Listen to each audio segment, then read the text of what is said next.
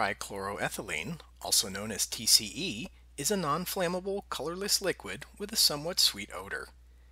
It is used mainly as a solvent to remove grease from metal parts and is also used in some adhesives, paint removers, and spot removers. TCE is not thought to occur naturally in the environment. It can be released into the air, water, and soil at places where it is produced, used, or disposed of. Although TCE breaks down rather quickly in air, it breaks down slowly in soil or water and has been found in underground water sources and many surface waters. People can be exposed to TCE through inhalation, ingestion, and dermal exposure. According to the Agency for Toxic Substances Disease Registry, exposure to moderate amounts of TCE may cause headaches, dizziness, and sleepiness. Large amounts may cause coma and even death. Eating or breathing high levels of TCE may damage some of the nerves in the face. Exposure to high levels can also result in changes in the rhythm of the heartbeat, liver damage, and evidence of kidney damage. Skin contact with concentrated solutions of TCE can cause skin rashes.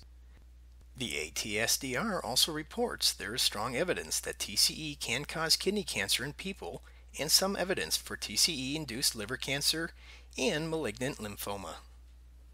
Sources of TCE exposure for the general population include contaminated air and water, which are typically the most important sources of exposure, indoor air which may contain TCE that has migrated from contaminated soil and groundwater to the indoors through such things as cracks in a foundation in a process known as vapor intrusion.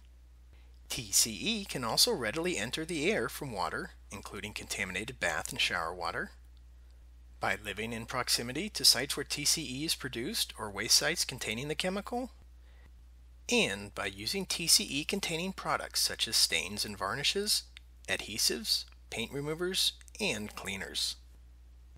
Sources of TCE exposure for workers include those involved in the manufacture of the chemical, workers using degreasers that contain TCE, and workers in the dry cleaning industry.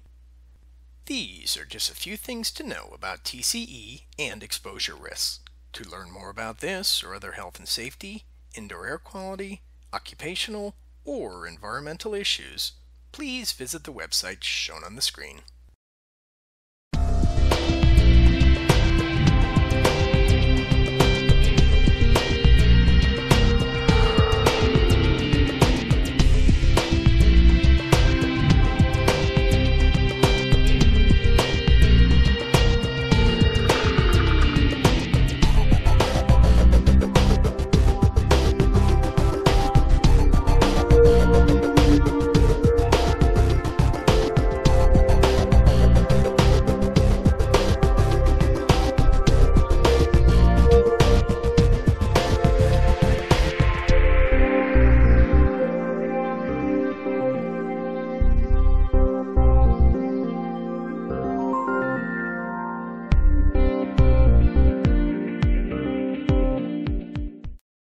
IAQ TV, the place to be.